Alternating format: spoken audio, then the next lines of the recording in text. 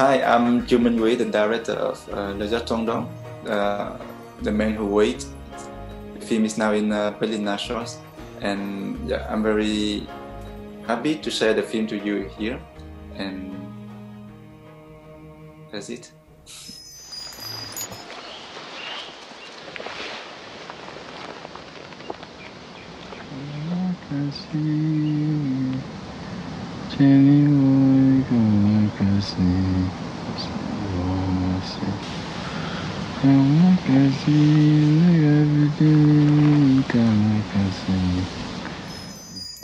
Hi, welcome to the Teddy TV. My name is Zsombor Bobák, and this time we're going to discuss the film, The Man Who Wait.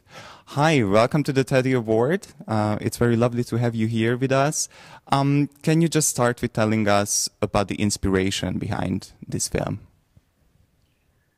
So I think the original inspiration of the film is come from the place, the very distinguished place, which is used to be a coal mining, and now it's become a hill with the soil that is totally black, and then the young forest growing from that hill, and then I imagine the encounters between men that happen on that very distinguished place that have a strong connection to history of mining. And of course, when we talk about mining, we talk about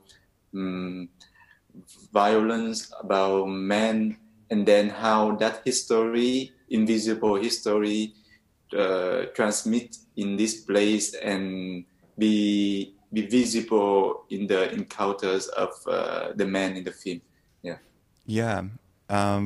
It was also very interesting to see that the entire film was shot on analog film. What was your motivation behind this choice? Yes, beside the story, there is also at the very beginning, I decided myself that for this film, in terms of filmmaking medium, I have to challenge myself to do something that I didn't do before, which is analog filmmaking. So, and it was a very good chance for me because this film is produced by Le Fresnoy Studio in France, and they have the facility for that kind of medium, and the process is very funny because it's so slow, and it's the way of thinking is different. It's not about digital way of thinking, and even the editing, especially we have many limitations in editing because we have to cut on the moviola, and we cut without sound because it's very complicated to edit synchronize with sound. So we decided, okay, we cut without sound, and then everything we imagine. But then the final result, I'm quite happy with that because the look of the film it looked like, if you don't know about this film, when you look at it, it looked like a film from 70s, something like that. And I like that kind of feeling. Yeah, you definitely had like a bit of a feel of past times because of the materiality of the film. So the narrative seems to be paralleling for the first view two completely separate storylines. However, as we go deeper and deeper into the movie, it becomes more and more apparent that these storylines have a lot in common, and they are actually like very much connected. So can you tell us a bit about this structural element of the narrative? Yes, I'm interested in how our desire, in this case sexual desire, transform into something that how to say. For example, in this film, first we see that landscape, and then we see a man is waiting. We don't know what he's waiting for, and then we start to know slowly that he waiting for another man, for Yeah. for for physical pleasure, let's say that. Yeah. And then, but then at the middle of the film, that that sensation, that desire, it transforms itself into something that actually is connected to the place. The place, this place have the connected to the family of one of the men, because his father used to be a coal miner and he worked here. So for him, this place remind him of his father. Yeah. And then we also have a storyline of the third man, the very mysterious Yeah. man. That man, we understand that he's here because this place for now is his home, because he have no home. So he stay in the forest, and then we because of that encounter, because of maybe just because of the look that he looked at the two men having sex in this place where is his home. I don't know, because that man, for me, it's clear for me that I don't want to make sure that he's gay or not. It's more about the desire, that from, because for him this place is the place to live, to a shelter for him. But then after that encounter, it transformed into a place for sexual desire. So there are many, I think there are kind of parallel between two different desires. First, the desire, the need for sex, and then the need for home. And then how could they cross each other? That I think that's the interesting of this film. Yeah. Yeah, we will definitely talk about home a bit later, but first I would like to ask you about the aspect of voyeurism here, because from this third male character, there is of course a bit of this voyeuristic desire happening, but it also somehow translates through your camera work, and of course it also complicates our position as viewers of the film. So can you tell us a bit about that? It's funny. I think I'm not really aware of that, but I think yes, this kind of how to say, we like to look at the other intimacy, and in the idea of itself of cruising, of that in that forest, in the public in a public place, it's kind of how to say, a combination of excitement that you will be look, but at the same time you go there because you want to be seen by the other, and you want to look at the other, because something will happen when two people looking at each other. So for me, and in this film, the only connection between the two storyline, between the third man and the two other men, is that by the look from the distance. And for me, it's more like an accident for the third man to see that, to see the two other having sex. But that encounter, that unexpected look, is it trigger in him something that maybe he's not aware of before. And for the camera, this film, the camera, for me, it's very important that the camera stay close to them, that the camera will not avoid the brutality in a way, and how to say that, the very I mean, those scenes in the film, yes, I want to show it directly. I don't want to show it in the distance. I want. It's like somehow you have the audience are forced to see it. Yeah. And for me, it's important because I want to create that very strong connection of bodies. And for that, we need to see it closely.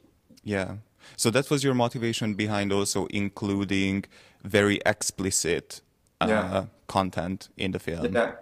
Because Yeah. for me, they are not explicit. For me, they are Yeah. something that, they are something that we don't see it much in cinema, but yeah, it's there. Yeah, exactly. I mean, of course, it's like a quite natural occurrence, obviously. But yes, it's definitely something that that is not necessarily easy to include in cinema today for many multiple reasons. Is it going to be marketable? Is it going to be like too much for audiences? So that's why I felt that it was very interesting. I think it really served the storyline, and it was also very powerful that we have these images because it was also handled in a very neutral way. It was not, I don't know, over. It was not a spectacle in any sense. Okay, so sexuality. You already touched upon this a bit. It also feels like that it's kind of a transformative vehicle in the film. Can you talk about your approach to sexuality in the film? Yes, in this film, I want to say something clear about that, about the sexuality between stranger, between men that who don't know each other and who will not see each other after, probably. So for sexuality, for me, it had to be close. It had to be really direct. I don't want to avoid that. For me, it's important. But then it's always come with the characters. So for here, I'm interested in the old man. You know, like how, because it's so easy and to imagine two young men having sex. In a way, it's kind of how to say, it's kind of we see that every time already. So here, how two old bodies interact in this action. So for example, there is the scene that when the second man is sucking the other one. Yeah. So it's quite long. That's short and it's close up. At the beginning, we approach that scene in the sexual way, but then there is a moment that that the first man take off the heart of the second man, and from the camera angle, what we see is his head, a bald head, without hair. Right. And suddenly it transforms into the feeling of the old body that is so fragile, and it has something that is kind of sad in a way, because we know this body is getting old, and at the same time so yes, it has to be direct, but there is some kind of underlying of sadness, of vulnerability of old bodies. That for me is very important. Yeah, it was very interesting and refreshing to see a different portrayal of, as you said, we are quite accustomed to see young performers in these kind of scenes, and I think it was very bold to see. But I also felt that it really connects to the storyline, that it's two older protagonists that we see. Yes, we will go into that direction as well, how history connects to this.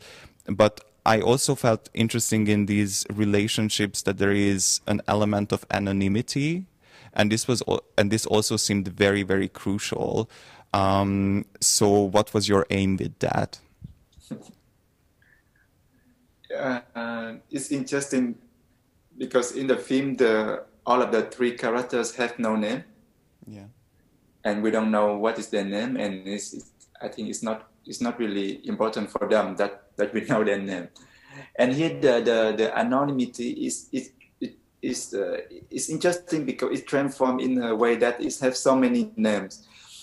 like the ending scenes when the other man asking the man that what is your name, and he suddenly, in a very unexpected way, he say a lot of names.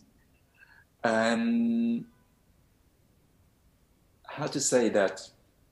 I think in a way it's real. It's real that in this kind of encounter in real life, we will not say our name. Sure. We want to keep it private. But then by saying a lot of names,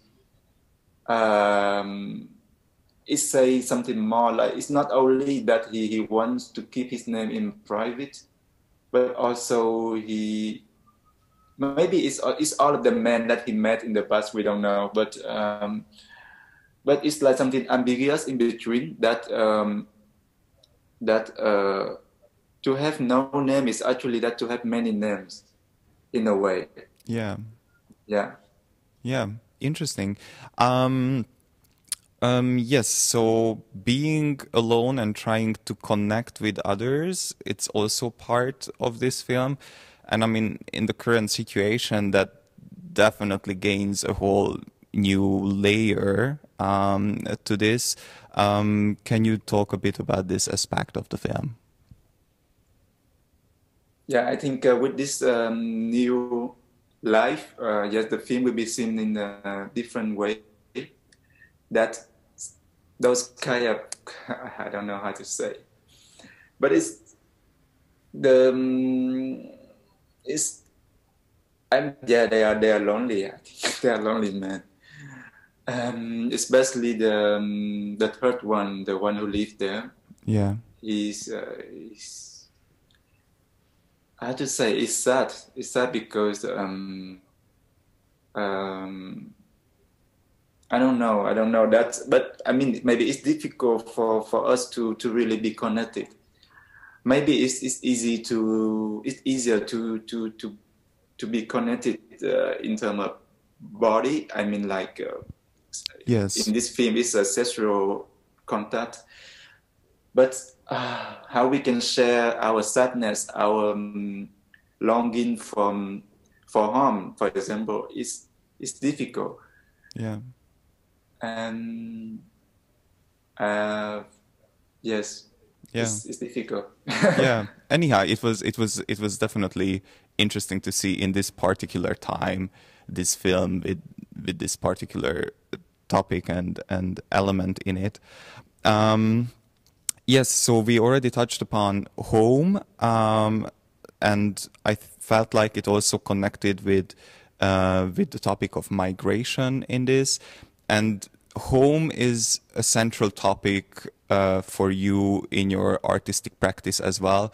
Can you tell us about this?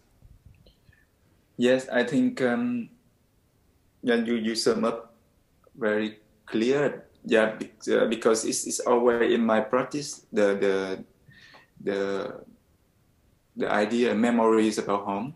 Yeah. So yeah, I want to connect somehow in this film too, even though this film is my first film that was shot outside Vietnam, my home country, and it's speak French. So I feel very alienated in a way. But it was a very interesting experience to do film in such a way.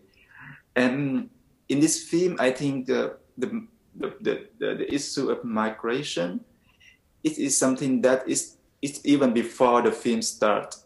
That the place, the hill of that coal mining that we see now actually were built by a lot of how to say migrate, yeah, the people who migrated from different places, yeah, because especially Italian, because in the past a lot of Italian they go to France or Belgium to work in coal mine, and then that's the story of the past, but it's create the place for us to see now, this very special place. And then the story of this man who also maybe he just migrated to this place, to this country from somewhere very far away. And the circulation of that, of traveling, of moving. And And yeah, of course, they also the circulation of desire, so they go together. Yeah. And yeah, for me personally, for me, it's very connected in a strange and sometimes bizarre way, that how longing for sex and longing for home. I don't know, but they are connected in a mysterious way for me. And in this film and in the other film too, I try to say something about this connection. Yeah, yeah, that was very interesting to see. There is a transgenerational aspect to the movie. There are multiple histories coming to the surface, and in a way, we could read the film as a sort of historiographic attempt. How do you see that? What can you say about this? Do you mean about family, the history of? Yeah, exactly. That there are multiple histories coming to the surface through these encounters that we see in the film. I'm again. Is that my personal feeling that there is such a very in a way central connection between son and father. Yeah. Yeah, that's what we call maybe a family heritage. So in this film, there is a moment that a character said that he think that his father was gay too, but Right. it's still ambiguous. But what I would like to convey in that sense that there are so many hidden, there's so many how to say repression Yeah. in the past, that even now it continue in this moment, that there is in a way disconnected too between the generation between him and his father. Yeah. Maybe because of that hidden story. I don't know, but there's always the connection for me between the son and father in this imagination. Yeah. Yeah. Yeah. Great. Well, thank you very much for joining us today and sharing some insights about the film.